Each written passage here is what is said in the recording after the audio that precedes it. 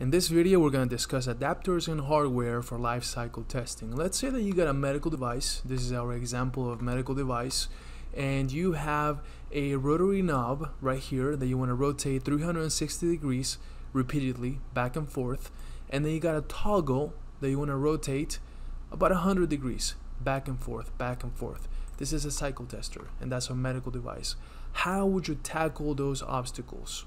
Well, the answer is for the rotary knob. Here we have our Lifecycle tester machine, and we use this machine to sample our expertise at MD&M. That's one of the biggest medical device shows.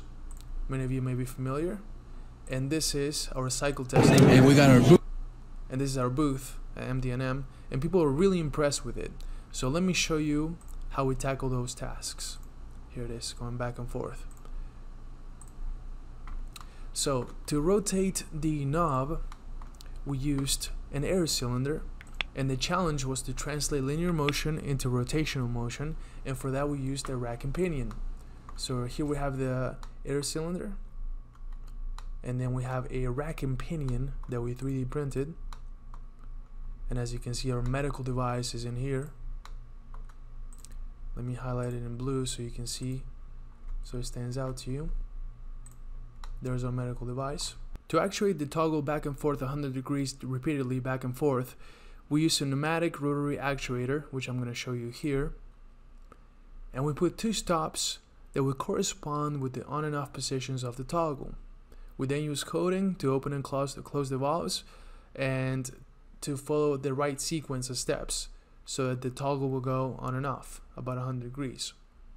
So let me show you a video of what it's supposed to look like in real life.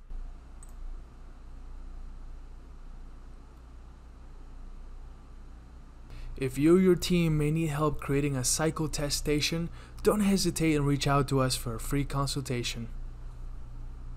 Supporting medical device engineering teams who have either insufficient bandwidth or expertise internally, Pipeline develops custom turnkey fixtures and automated equipment to test, inspect, characterize, qualify, and assemble your devices.